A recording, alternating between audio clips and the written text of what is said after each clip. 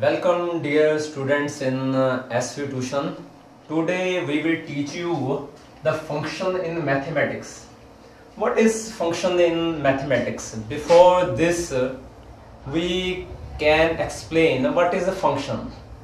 Function is a quality in journal words, but in mathematics it is relationship. Function is relationship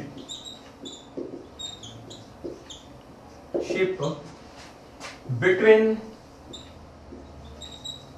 set of input and set of output. This is the function. Suppose fx and its function, it is the f is the function and this is the domain,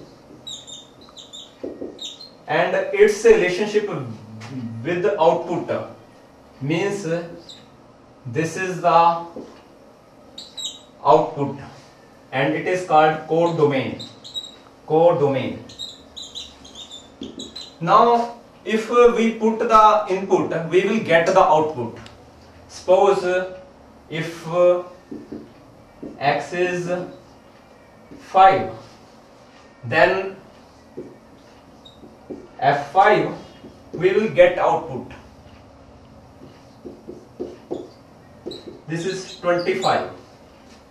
This is a small example that function is just relationship between input and output. If we put input, we will get output. Suppose there are lots of function. One more example of function.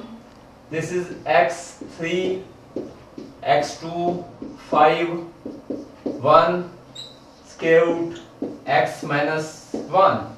This is also a function. Okay, thank you very much.